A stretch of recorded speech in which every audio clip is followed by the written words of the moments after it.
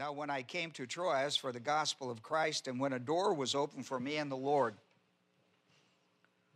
I had no rest for my spirit, not finding Titus my brother, but taking my leave of them, I went on to Macedonia. Here's my passage. But thanks be to God, who always, I want to emphasize that word, because the writer in the Greek language emphasized that word. It's really important. Watch this now. Thanks be to God, who always leads us in triumph in Christ. Not sometimes. Always. Got that? It's made up of two Greek words.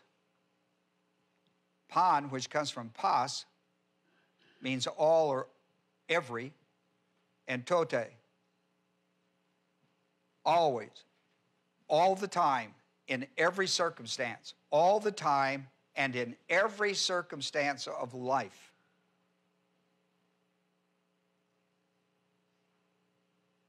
All the time, and in every circumstance of your life. That's a powerful idea, isn't it? Now, who holds up the always is God Almighty. El Shaddai. El Shaddai. God Almighty. He holds up his end of the bargain. This is a promise he gives to every one of us. And that's why you can praise God. Thanks be to God. Thanks be to God. What about Ron Adema? Well, about this for sure. Who always leads us in triumph in Christ. And, which is an adjunctive conjunction. And what this is, he's connected two important participles. He has linked them. Inseparably linked them. The word triumph and the word manifest. Who always leads us in triumph in Christ and manifests through us the sweet aroma of what? Triumph or victory. Now watch this. He always leads us in triumph, and he manifests that triumph in sweet aroma of the sweet aroma of the knowledge of him in every place. What place? Every place. Now look, God always, all the time, in every circumstance of life, in every place. You see, it's about God. Not about where you are. It's about God. And wherever you are, God is right there to bring you to triumph and then manifest that triumph in the sweet smell of victory. Because God leads us in triumph or victory. Then he gets to the sweet aroma that he calls a fragrance. Now, what is the sweet aroma? Tell me, what is the sweet aroma? It is the knowledge of Christ everywhere. Everywhere you are.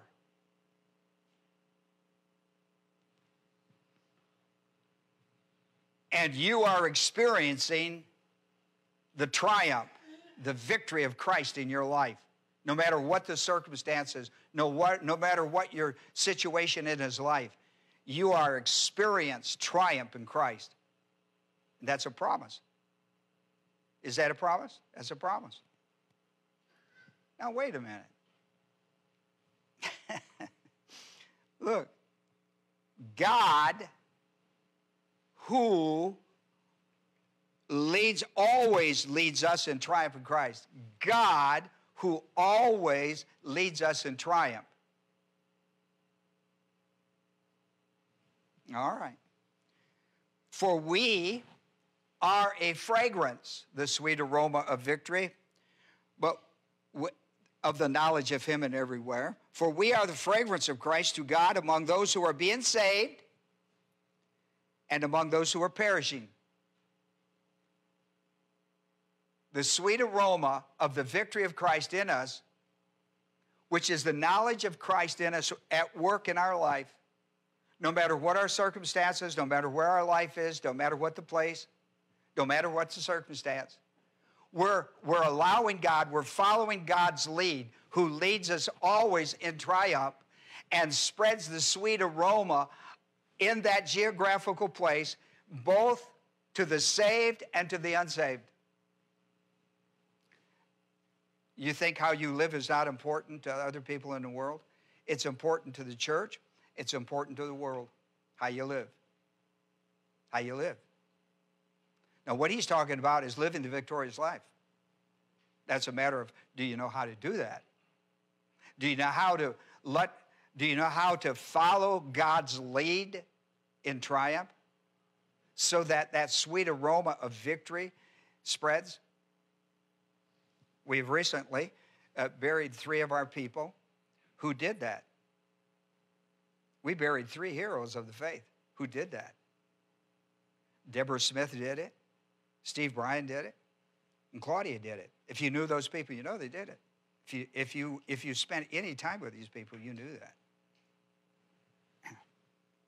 For we are the fragrance of Christ to God among those who are being saved and those who are perishing, the saved and the unsaved.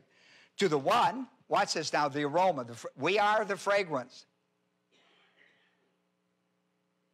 of the triumph manifestation of victory in Christ in our everyday life that we live for the church and for the world before them. To the one, we are the aroma of death to death. That's the perishing. To the other, an aroma from life to life. Those are the saved.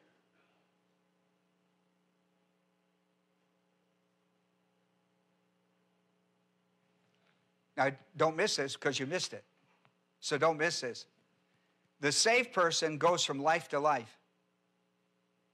Goes from spiritual life to spiritual life. Jesus said in John the 11th chapter, it's talking about Lazarus to the sisters.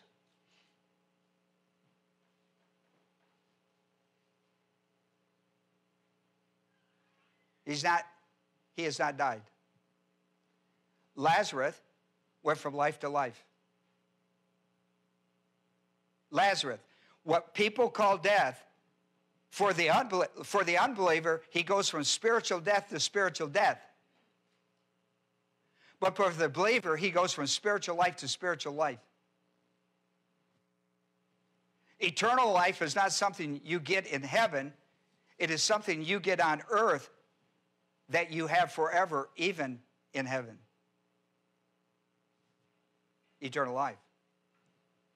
Eternal life is not something you get when you go to heaven. It's something you get when you get saved. John 3:16, John 5:24, all of these passages declare that truth. So here we are.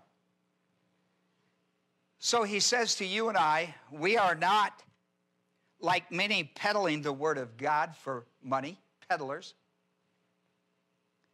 But as from sincerity, but as from God, we speak Christ in the sight of God. We speak Christ in the sight of God.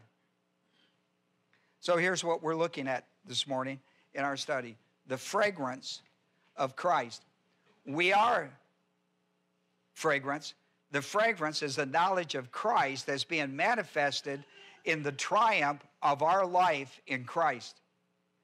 All the time, every circumstance, and in every place. In the marketplace, in the business place, in the hospital, wherever you are, we are that fragrance. We're a fragrance to the unsaved world, and we're a fragrance to the saved world of what it means to have victory in Christ.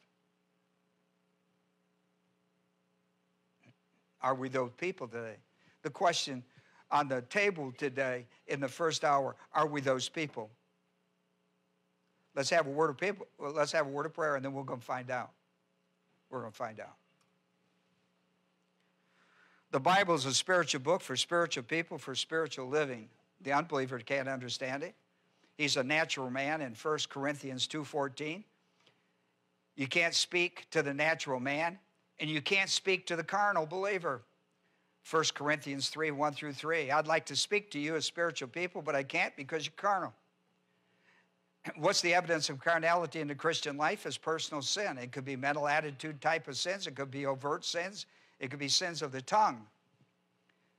It doesn't separate you from your family relationship with God. It separates you from the ministry of the indwelling Holy Spirit called spirituality. If you confess your sin, it removes you from carnality through the blood work of Jesus Christ from the cross and places you back into the indwelling spiritual ministry of the Holy Spirit. That is where the dynamics of the Christian life is lived, and that's where victory is scored. This is what Paul is talking about in 2 Corinthians 2. So I'm going to give you a moment through your priesthood of 1 Peter 2 to confess your sins, personal sins, if necessary. Mental attitude type, sins of the tongue, overt sins would be some to consider. Make those confessions according to 1 John 1:9. If we confess, maybe you will, maybe you won't. Third-class condition. But here's your promise. If you do confess your sins, homologeo, name, cite, or come into agreement with God that the sin in your life has produced carnality, and carnality has separated you from the dynamics of victory in the Christian life, then take responsibility for your sin and confess it. Name it, cite it, and agree with God over it. If you do, he's faithful and just to forgive you and to cleanse you from all unrighteousness. And so, our Father, we thank you today for the promise that if we confess our sins, you will forgive us and cleanse us, the work of Christ on the cross, like in 1 John 1:7, that now works in verse 9, because I'm a believer in Christ. The blood of Christ extends to my life through confession, not through belief. I don't believe the gospel. I have already been saved by the gospel. It's not a problem about myself. It's not an issue of salvation. It's an issue about spirituality. Make sure our people understand that, Holy Spirit, today in the ministry of the Word of God. In Jesus' name, amen. This is part one in this study. I'll cover the rest of it tomorrow. I want to look at the responsibility of ambassadorship in our church. You know, what's interesting is when he says in verse 14, go back to verse 14, but thanks be to God is how he opened this up. You know what's interesting is the word thanks. In the Greek language, this word is not the typical word for thanks. This is the word, in the Greek language, this word is spelled charis, C-H-A-R-I-S, and it means grace. Grace. Grace be to God. Now, normally we think of grace from God, not to God. And this is why the writers put this word either in your Bible, the word praise or thanks.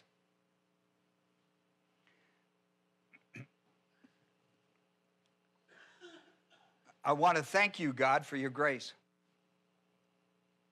Now, you can understand that, don't you? I want to thank you, Father, for your grace. I mean, that's the way our prayer should start every day, because he has graced our life in so many different ways.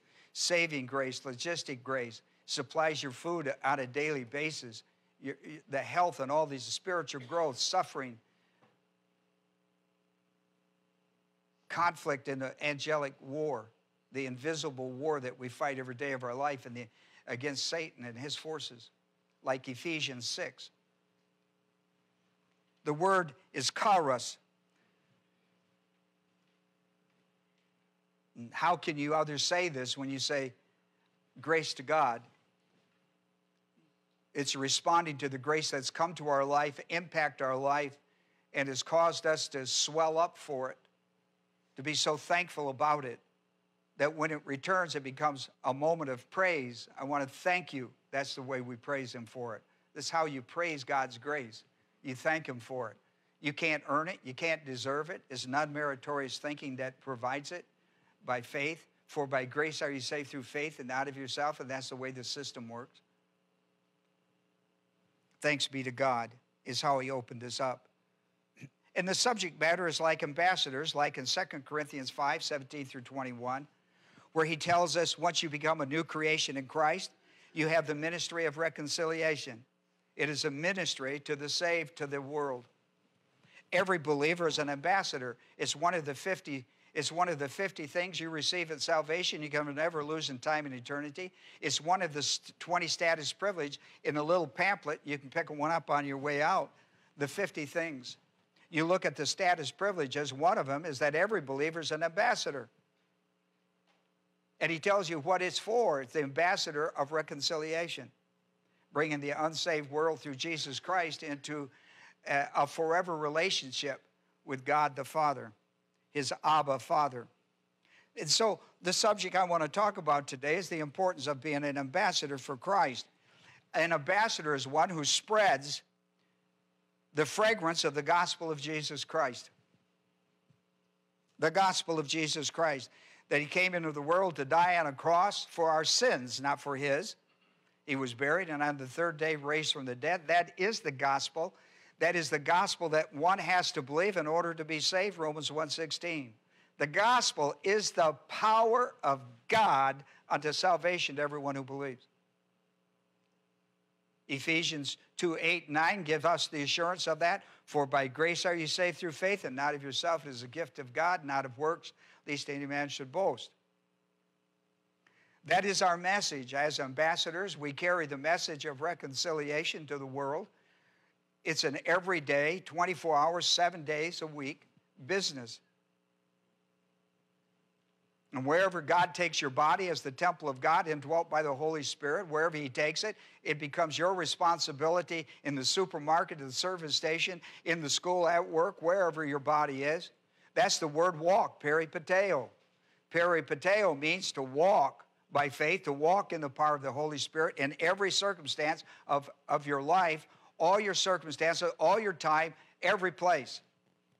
That's what the writer, again, Paul, is talking about. And so it becomes our responsibility. This is part of our responsibility. God moves us around the community every day, all the time, to different places, looking for positive volition. Positive volition for people who are positive to God, and therefore are positive for a gospel hearing. Now, what they do with that is between them and the Holy Spirit. He is the power-working Holy Spirit working from our temple to bring conviction. Once the word of God is spoken under the ministry of the Holy Spirit, he brings great conviction about sin, judgment, and righteousness. The Holy Spirit does that. You can be confident he will do it if you present the gospel under the power of the Holy Spirit. He will bring conviction. Your job is not to bring conviction. Your job is to bring clarity of the gospel. God opens doors.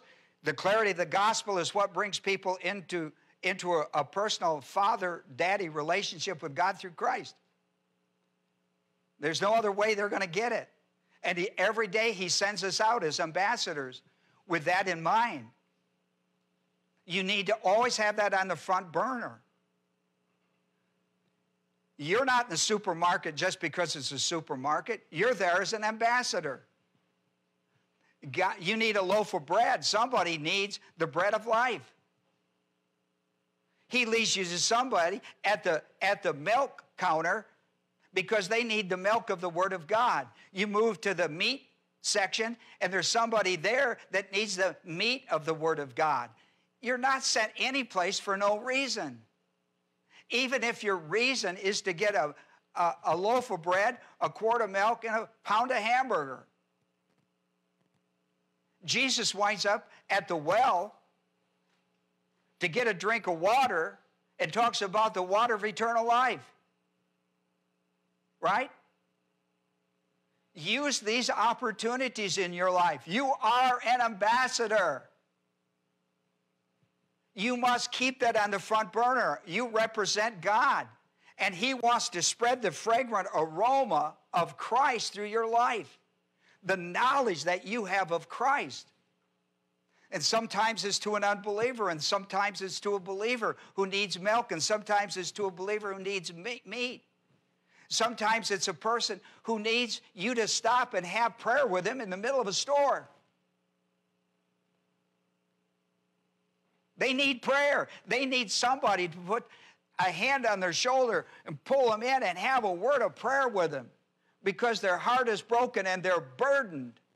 And God sent you to be part of that burden-lifting Christianity.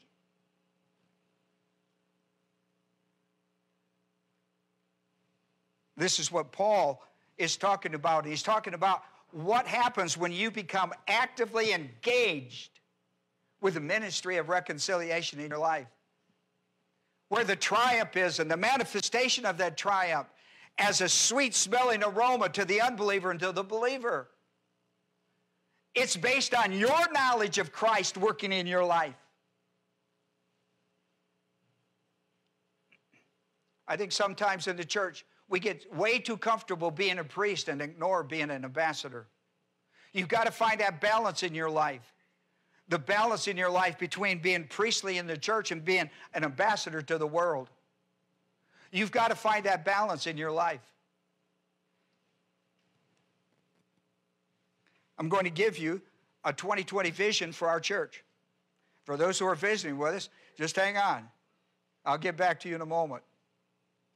The 2020 vision. You know, you want 2020 vision, don't you? Well, this is the year for it. Everybody this year in this church has got 2020 vision. In 2020, we will make a concerted effort to spread the fragrance of the gospel of Jesus Christ throughout Sinclair County. We're headed to Sinclair County. Like in 1974, we came to Jefferson County and we spread the gospel completely across the county. There wasn't a high school or a junior high or a college in Jefferson County that we didn't touch with the gospel of Jesus Christ when we moved to this area. It's time to move to Sinclair County. And in 1920, we were going to be in Sinclair County doing what we're responsible to do. And the first thing we're going to do is we're going to bomb them with the gospel of Jesus Christ. We're going to put the gospel of Christ in 1920 in all the high schools and junior highs, and we're going to put it all over the street. We're going to do that. If I'm the lead guy of this group, we're going to do that. We are going to do that. We're in the process of doing it right now.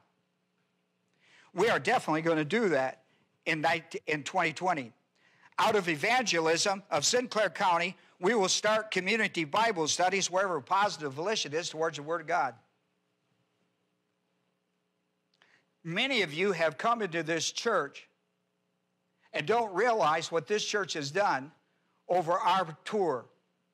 We have planted 14 churches in the state of Mississippi, in the panhandle of Florida, in the state of Georgia. We've been into Arkansas. We've been all over the place. We have planted churches all over the place. In fact, it was the planting of churches when we first began. It was the planting of churches that are teaching the Word of God for spiritual growth, not just planting churches to plant churches like we ain't got something better to do, but plant them so they could take people out of salvation into milk doctrines, into spiritual growth level of maturity. We were all over the place. The lack of having proper trained pastors in the pulpit to take people out of salvation into meat, into milk and into meat was why we started our seminary, the School of Biblical Theology. We started school in 1985 because we couldn't find qualified guys to hold down churches that knew how to take people into spiritual maturity. The difference between milk and meat, like in Hebrews 5. So we started a seminary. And we started getting really focused on all of this. It's time to do it again. We will be doing it in 1920, in 2020. In the month of January of 2020, we will plant the doctrinal church flag in the Moody area by studying the Word of God on Sunday. We will be out there on Sundays in January. In 2020, we will plant the doctrinal flag by purchasing land and building a place of study and worship in the Moody area. We have been out there and we have looked at 2 churches that were for sale. The people didn't like either one of them. And so we're left with no other option but to buy land and build a church. Unless God gives us a building someplace, our eyes are wide open. We're going to buy a piece of land, we're going to build in the Moody area in 2020. In the month of November, December, and January in this church, now listen to me, what month are we in? During the month of November, December, January, we're going to raise $100,000 to buy a piece of land. In January, we're going to buy that piece of land. So, Merry Christmas. So I'm asking you to become a supporter of raising $100,000 to buy a piece of land. So they take that to buy a piece of land out there. And that'll be off the grid. Buying a piece of land for $100,000 right now out there be off the grid. So I want you to start praying about what amount of money God wants to give it to you. I'm looking for somebody to say, I will underwrite that $100,000 in this church. I want you to be part of this vision. I want you to be a part of it. I don't care if you have $1, put it in a plate. Not now. We'll give you envelopes. Well, I want you to first go home and pray about that, and I want you to be supportive of it. We've got to have that $100,000 to buy that piece of land. We're going to buy it. And then with the money we get from the sale of this church, we will build a building. We'll put the structure up. We'll put the structure up, and then we'll take care of the inside of it. That's 2020. That's what we're going to do in 2020. You need to be aware of that. That's where we're going in 2020. All right? Everybody, well, what are we going to do? Where are we going? I'm telling you. I have waited to give you the 2020 vision. You couldn't get more appropriate than 2020 vision. So I've given you a really good piece of information for you to pray about and to become very supportive. November, December, and January, we need that money. We're going to buy a piece of land. We're going to build. Okay? We're going to build. We can't find anything we're happy with. We're going to build it. Okay? Now, my passage, 2 Corinthians, the 2nd chapter, 14 through 17, is a preparation doctrine for this 2020 vision. This passage is all over what I'm asking you to do. I'm asking you to look big because God is big. God is not a small little guy. He is God Almighty. He's El Shaddai. He is God Almighty. But He works through people. He's a mighty, awesome God, and He will do every bit of this if you'll have the faith. He will do every bit of it. And He'll do it by grace. And He'll do it through you. He'll do it by grace, and He'll do it through you. And He'll do it through me. Now back to my lesson. Back to my lesson about spreading the fragrance of Christ. We're going all over St. Clair County. When 2020 is over, we're going to have war stories. Point number 1. Our lesson text is a picture of the Greco-Roman military parade of warfare victory. Paul was a real student of Roman warfare and Greek warfare.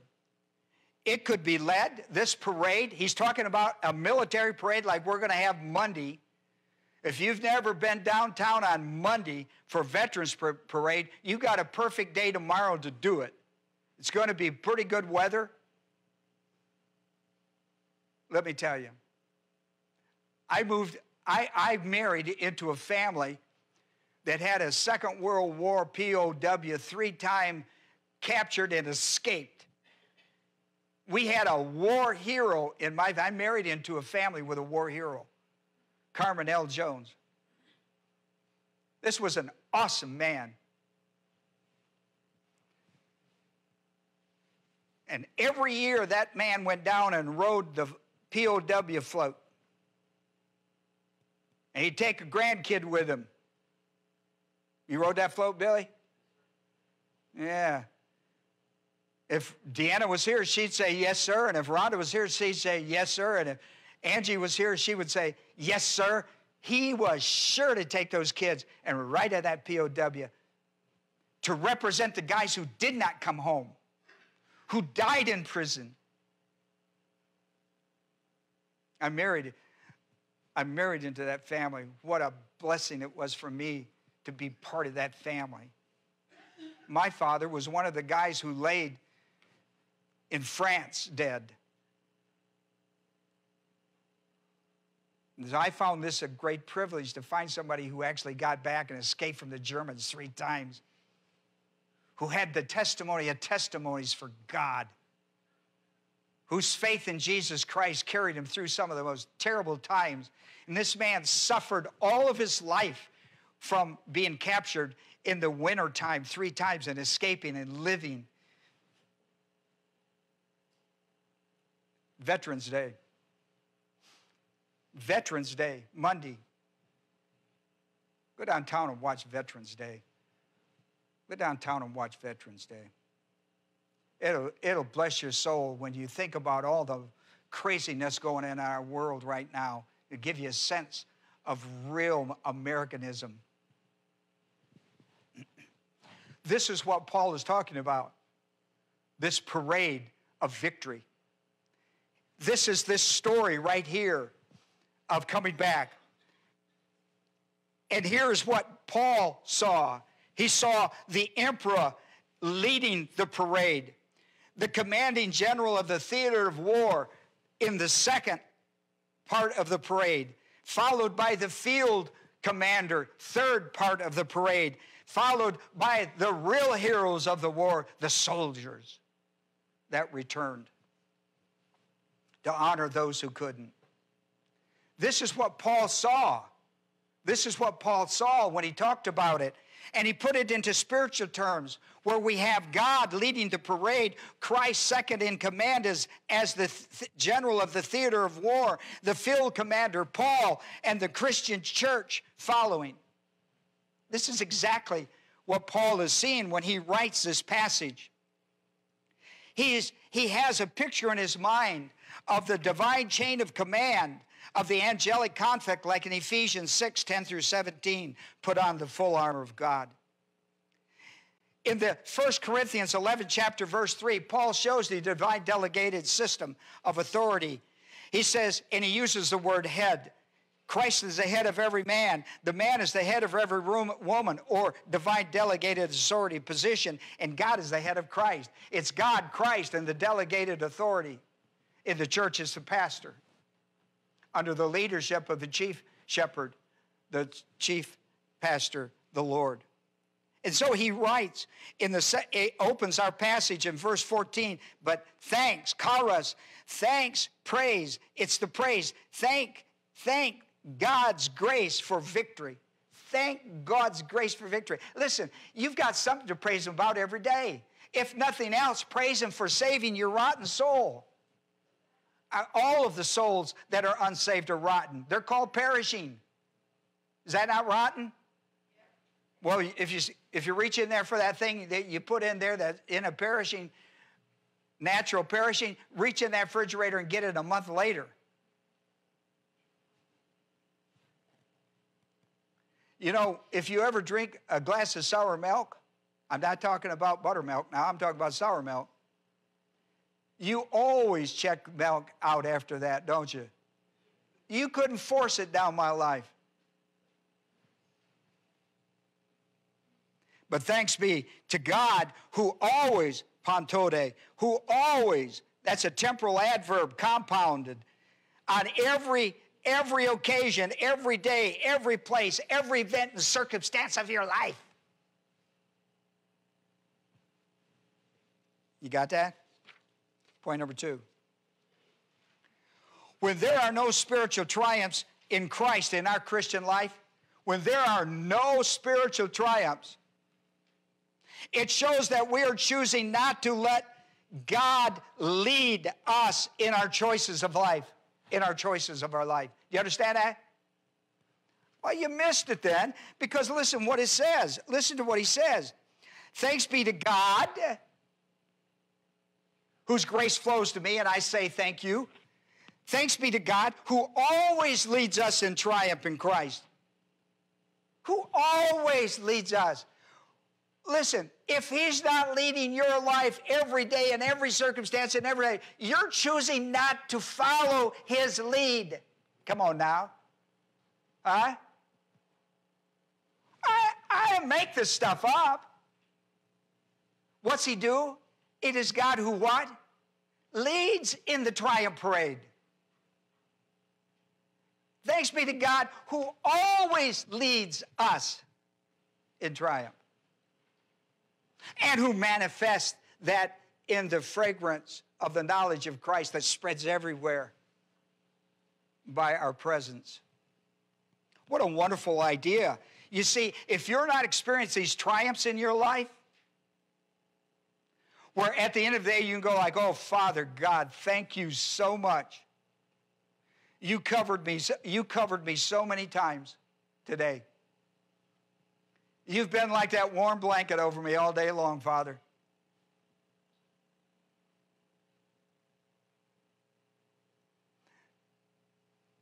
When you're not having these in your life, it shows you're not choosing to allow him to lead. You're not willing to follow him by his will.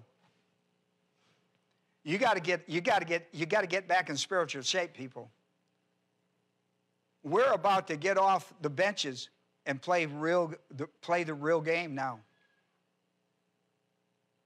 What I'm asking you in 2020 is going to be one of the most exciting, difficult warfares that you've had in a long time. And it's going to be sweet victory. In 2 Corinthians 2:14, how often did God promise to lead us? Always. In what circumstances? All of them. In every place? Oh, yeah. Oh, yeah, 2:14, and in every place. What the confidence you have when he sends you to the mission field someplace. God does the same routine. Why? He's in your life, everywhere, all the time, no matter where you are. Are you with me? Listen, we're always in the mission field. We're always on the mission field. Listen, if you're not on a mission field today, he's got no place to send you. Jerusalem, Judea, Samaria, and the uttermost parts of the earth. That's how this thing works.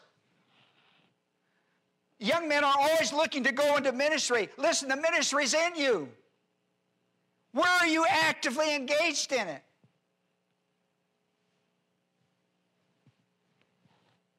You don't go into ministry. Ministry's in you. It's birthed in you. You don't go someplace to become an ambassador. You go someplace because you are an ambassador. Come on. Come on. Who leads us. The promise is that I will lead you in triumph everywhere all the time. I will do that for you if you let me. That's the promise from God. This doctrinal principle should cause us to praise God. What I'm teaching you this morning ought to put praise on your lips to God. You ought to be thanking God. That's what Paul did. Thanks be to God who always leads us. Listen, you get your life engaged in the work of God and he'll put praise on your lip all the time. He'll put so many joys in your heart you won't be able to stand them. He'll put so many war stories in your life you won't be able to tell them all. And it won't be ancient history. It'll be present reality. Listen to Vine's expository dictionary of the word triumph. I wrote the Greek word down for you. Triumbuo. Those who are led, he writes, those who are led are not captives. When it says God is leading us in the fragrant aroma, he's not talking about leading captives. Oh, no, no. He's not talking about captive exposed to humiliation, but rather victorious soldiers on display. It's Veterans Day.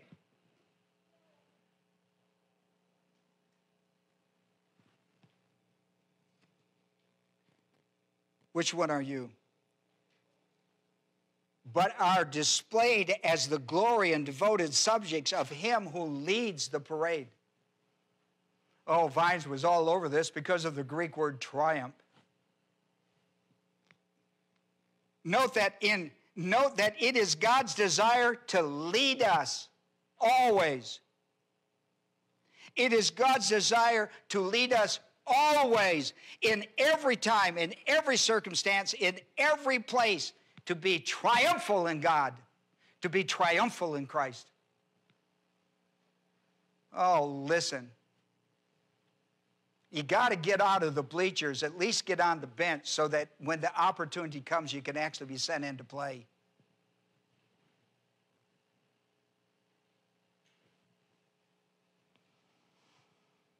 Point 3.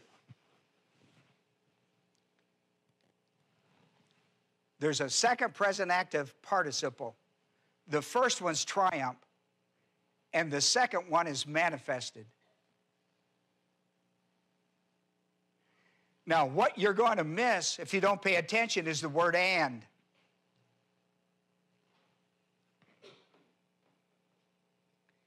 The word and. Thanks be to God who always leads us in triumph in Christ and manifest. The word triumph there is a present active participle. The word manifest is present active participle. Leads us in triumph is the verb. Leads us in triumph is the verb. It's a participle. Leads us in triumph. And manifest. An adjunctive conjunction in the Greek language, put these two together, they're inseparable. They're inseparable. If you get this one, you get this one. When God leads you in triumph, he manifests the fragrant aroma of victory, of triumph to the unsaved and the saved. Come on now. There's two present active participle, leads, triumph, and manifest. They're linked, they're inseparably linked by the word kai, a conjunction called an adjunctive conjunction. That's first-year Greek. Well, probably second-year Greek, Billy. Probably second-year Greek. The second present active participle is manifest. It is linked to triumph of victory in Christ. Manifested, phaneroo, means to make something visible, reveal it, or display it publicly. Got this parade, and you got the soldiers marching, victorious soldiers, like on the Veterans Parade tomorrow. The sweet smell of the sacrifice and the victory of spiritual warfare. Mr. Jones,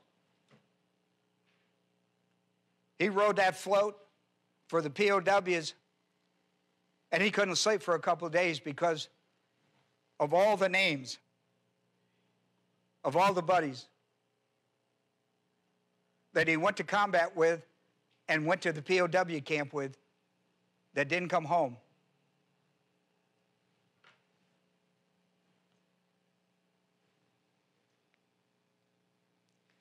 Yet, he rode that float because of the sweet smell of sacrifice and victory. That's what Paul is talking about. No victory without sacrifice. The sacrifice of God's Son upon the cross is where the victory is. The sweet smell of sacrifice and victory of the spiritual warfare is reflected by a thankful heart of God's grace. that God would always lead us into victory. Always lead us into victory. It is the reflection of staying preoccupied with Christ in our daily life of inhale and exhale of the faith cycle. Like in 2 Timothy 3:16 and 17. Well, that's as far as I can get today. I know I heard silent amens. We are far from this subject being done. This is the church we must become. This is the church we are. We are prepared to be this. We are battle ready. And this is what we're going to bring to St. Clair County. It's what we're going to bring. Our Heavenly Father, we thank you today for these that have come our way to study with us by the automobile and by the internet. I pray, Father, they would understand this is for their life wherever they are. Wherever they are in the world. Canada, South America, those that touch us. Across Europe. People in Russia and China who listen to us. Africa.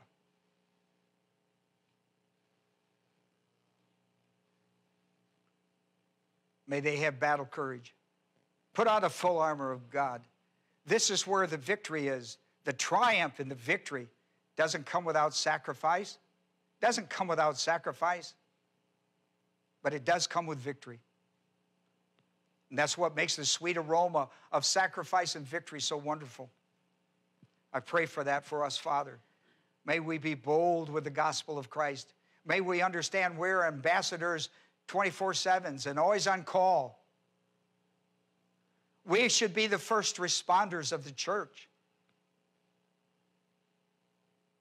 Encourage our hearts to be that today. And encourage others who are listening to us across the world. In Jesus' name we pray. Amen.